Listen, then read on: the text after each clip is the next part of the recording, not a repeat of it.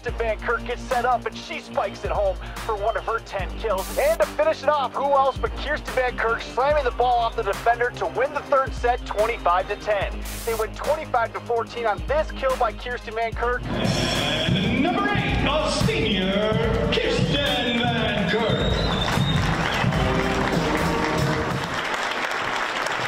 A name everyone who follows Montana high school volleyball should know. One of the most prolific players in Manhattan Christian history, senior Kiersten Van Kirk's high school volleyball career is nearing its end. It's been an awesome season and an awesome career. I've just loved getting to play here, getting to play in our home gym, and I'm excited to see where the rest of the season goes. Time has flown by for the Boise State volleyball commit, but she still remembers the moment when she realized she was playing at the varsity level as just a freshman. I think like one time I got a hit during the district tournament and they were all like, she's a freshman, and like that was like the first moment. Van Kirk will finish her Eagles career as the school's all-time leader in aces and second in kills. She also helped her team to a Class C state title in 2019.